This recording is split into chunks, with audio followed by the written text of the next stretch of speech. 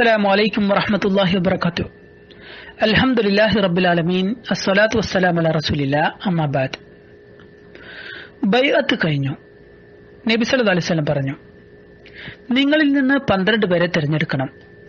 കരാർ നടപ്പിലാക്കുന്ന കാര്യത്തിൽ അവരാണ് നേതൃത്വം കൊടുക്കേണ്ടതും പ്രത്യേകം ശ്രദ്ധിക്കേണ്ടതും. നിങ്ങൾ തന്നെ അവരെ നിർദ്ദേശിക്കുക. അവർ കൂടിയാലോചിച്ചു. ഉടനെ തന്നെ 12 പേരെ നിർദ്ദേശിച്ചു. ഖസ്റജുകാരായ 9 പേരും ഔസുകാരായ 3 പേരും. ജനങ്ങളുടെ നേതാക്കൾ എന്ന നിലക്ക് ഇവരെ കൊണ്ടും തിരുമേനി സല്ലല്ലാഹു അലൈഹി വസല്ലം പ്രത്യേകം പ്രതിജ്ഞ ചെയ്യിച്ചു. അവർ പ്രത്യേകം ഉത്തരവാദിത്തം ഏറ്റെടുത്തവരാണല്ലോ. അവരെ നോക്കി തിരുമേനി സല്ലല്ലാഹു അലൈഹി വസല്ലം പറഞ്ഞു, നിങ്ങളുടെ ജനങ്ങൾക്ക് വേണ്ടി ഉത്തരവാദിത്തം ഏറ്റെടുത്തവരാണ് നിങ്ങൾ. ഹവാരിയുകൾ ഈസാ അലൈഹിസ്സലാമയുടെ ഉത്തരവാദിത്തം ഏറ്റെടുത്തതുപോലെ എന്റെ ജനങ്ങളുടെ, അതായത് മുസ്ലിങ്ങളുടെ ഉത്തരവാദിത്തം ഞാനും ഏറ്റിരിക്കുന്നു. സംഭാഷണവും ഉടമ്പടിയും പ്രതിജ്ഞയുമെല്ലാം കഴിഞ്ഞ് പിരിഞ്ഞു പോകാനുള്ള ഒരുക്കത്തിലാണ് എല്ലാവരും. അപ്പോഴതാ അടുത്ത കുന്നിൻ മുകളിൽ നിന്ന് ഒരു പിശാചിന്റെ ശബ്ദം, വീട്ടിൽ കിടന്ന് ഉറങ്ങുന്നവരെ, മുഹമ്മദും അവന്റെ കൂടെ മതം മാറിയവരുമിതാ ഇവിടെ നിങ്ങളോട് യുദ്ധം ചെയ്യാൻ വേണ്ടിയിതാ അവർ ഒരുമിച്ചിരിക്കുന്നു. ഇത് കേട്ട നബി സല്ലല്ലാഹു അലൈഹി വസല്ലം പറഞ്ഞു, ഇവൻ അഖബയിലെ നീചൻ തന്നെ. അള്ളാഹുവാണ് സത്യം. അള്ളാഹുവിന്റെ വൈരി നിന്നെ ഞാൻ നേരിടുന്നുണ്ട്.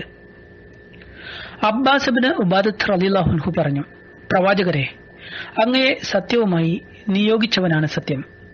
അവിടുന്ന് ഉദ്ദേശിക്കുന്നുവെങ്കിൽ നാളെ തന്നെ ഞങ്ങളുടെ വാളുകൾ കൊണ്ട് മീനക്കാരെ നേരിടാൻ ഞങ്ങൾ ഒരുക്കമാണ്.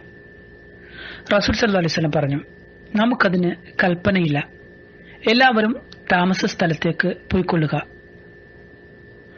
ഉടമ്പടി വാർത്ത മണത്തറിഞ്ഞ ഖുറൈശികൾ അക്ഷരാർത്ഥത്തിൽ തന്നെ ഞെട്ടിപ്പോയി. അവരെ സങ്കടവും വിഭ്രാന്തിയും പിടികൂടി. ഇങ്ങനെയൊരു ഉടമ്പടിയുണ്ടായാലുള്ള ഭവിഷ്യത്തുകളെക്കുറിച്ച് അവർ ബോധവാന്മാരായിരുന്നു. അവരുടെ ദേഹങ്ങൾക്കും സ്വത്തുക്കൾക്കും അത് നാശമേ വരുത്തൂ എന്നതവർക്കറിയാം. നേരം പുലർന്നതും ഒരു സംഘം മക്ക നേതാക്കൾ യത്രിബുകാരുടെ കൂടാരങ്ങൾക്കടുത്തെത്തി. കൂട്ടത്തിൽ എന്തിനും മടിക്കാത്ത വൻ കുറ്റവാളികളുമുണ്ട്. അവർ ഈ കരാറിനെതിരെ തങ്ങളുടെ ശക്തിയായ പ്രതിഷേധം യത്രിബുകാരെ അറിയിച്ചു. അവർ പറഞ്ഞു, ഖസ്റജുകാരെ, നിങ്ങൾ ഞങ്ങളുടെ കൂട്ടത്തിൽപ്പെട്ട ഈ ഒരുത്തനുമായി കരാറുണ്ടാക്കുവാനും അവനെ ഞങ്ങളിൽ നിന്ന് തട്ടിയെടുക്കുവാനുമായി എത്തിയതാണെന്ന് ഞങ്ങൾക്ക് വിവരം ലഭിച്ചിരിക്കുന്നു. ഞങ്ങളോട് യുദ്ധം ചെയ്യുമെന്ന് നിങ്ങൾ അവനുമായി കരാറുണ്ടാക്കിയതായും വിവരം കിട്ടിയിരിക്കുന്നു. ഞങ്ങളുടെ മുഴുവൻ കോപവും ഇപ്പോൾ നിങ്ങളോട് മാത്രമാണ്. അവർ നിന്ന് കലി തുള്ളുകയാണ്. ഖസ്റജുകാരിൽപ്പെട്ട മുശ്രിക്കുകൾക്ക് വിവരമൊന്നും അറിയില്ലല്ലോ. അത്രക്കും രഹസ്യമായാണല്ലോ കാര്യങ്ങൾ നടന്നത്. അവർ സത്യം ചെയ്തു പറഞ്ഞു, അങ്ങനെയൊന്നും ഉണ്ടായിട്ടില്ല. ഉണ്ടായതായി ഞങ്ങൾ അറിഞ്ഞിട്ടുമില്ല. മക്കക്കാർ അബ്ദുല്ലാഹ് ഇബ്നു ഉബയ്യ് ഇബ്നു സുലൂലിന്റെ അടുത്തെത്തി. അയാൾ പറഞ്ഞു, ഇത് അസത്യമാണ്. അങ്ങനെ ഉണ്ടായിട്ടില്ല. എന്റെ ജനത എനിക്കെതിരിൽ ഇങ്ങനെയൊരു കാര്യം ചെയ്യില്ല. യത്രിബിലായിരുന്നെങ്കിൽ കൂടി ഞാനുമായി കൂടിയാലോചിക്കാതെ ഇങ്ങനെ ചെയ്യില്ല. മുസ്ലിങ്ങൾ അന്യോന്യം മുഖത്ത് നോക്കുക മാത്രം ചെയ്തു. അവർ മൗനം പാലിച്ചു. കാര്യം നിഷേധിക്കാനോ സ്ഥിരീകരിക്കാനോ മെനക്കെട്ടില്ല.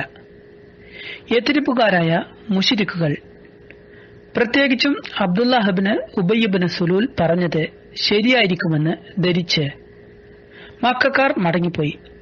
യത്രിബുകാർ യാത്രയാവുകയും ചെയ്തു. യത്രിബുകാർ പറഞ്ഞത് കേട്ട് മക്കക്കാർ മടങ്ങിയെങ്കിലും അവർ അത് പൂർണ്ണമായും വിശ്വസിച്ചില്ല. യത്രിബുകാരുടെ നിഷേധത്തിൽ അവർക്ക് സംശയമുണ്ടായിരുന്നു. അവർ അന്വേഷണം ഊർജിതമാക്കി. കൂടുതൽ വിവരങ്ങൾ ശേഖരിക്കാൻ ഓടി നടന്നു. വളരെ വൈകാതെ അവർ സത്യം മനസ്സിലാക്കി. വാർത്ത സ്ഥിരീകരിച്ചു. അവർ പരക്കം പാച്ചിൽ ആരംഭിച്ചു. യത്രിബുകാർ നാട്ടിലേക്ക് മടങ്ങിയിരിക്കുന്നു. അവരെ പിടികൂടണം. ഖുറൈശികളിലെ കുറെ കുതിരപ്പടയാളികൾ യത്രിബുകാരെ അന്വേഷിച്ച് പുറപ്പെട്ടു. അവരുടെ പിന്നാലെ ഓടിയെത്തി. പക്ഷേ 2 പേരെ മാത്രമേ അവർക്ക് കാണാനായുള്ളൂ. സഅദ് ഇബ്നു ഉബാദ റളിയല്ലാഹു അൻഹു, മുൻദിർ ഇബ്നു അംർ റളിയല്ലാഹു അൻഹു. ഇവർ. മുൻദിർ അവരെ വെട്ടിച്ച് പിടികൊടുക്കാതെ രക്ഷപ്പെട്ടു. സഅദിനെ അവർ പിടികൂടി.